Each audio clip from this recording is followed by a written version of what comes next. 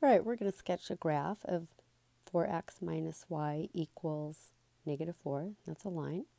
And the easiest way to do this one is probably using the x and y intercept method, right? So to get the x-intercept, that means it's on the x-axis, and every point on the x-axis, y is 0. So we're going to take our equation, 4x minus y equals negative 4, plug in 0 for y, and then solve for x. So 4x equals negative 4, and x is negative 1. So my x-intercept, I go up here and I fill in. When y was 0, x was negative 1. Now, we're going to do the y-intercept.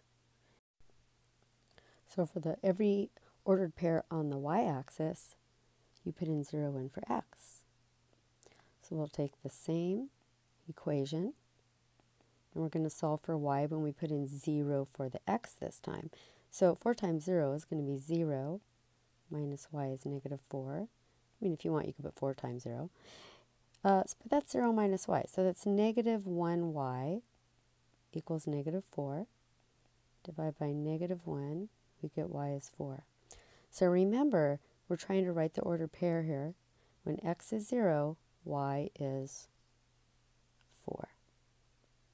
Right, so we go over here and we're going to graph each of them.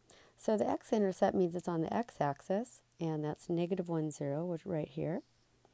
And the y-intercept is on the y-axis, and that's at 0, 4.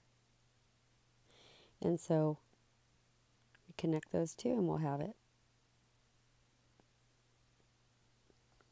Okay, so that's a graph of 4x minus y equals negative 4.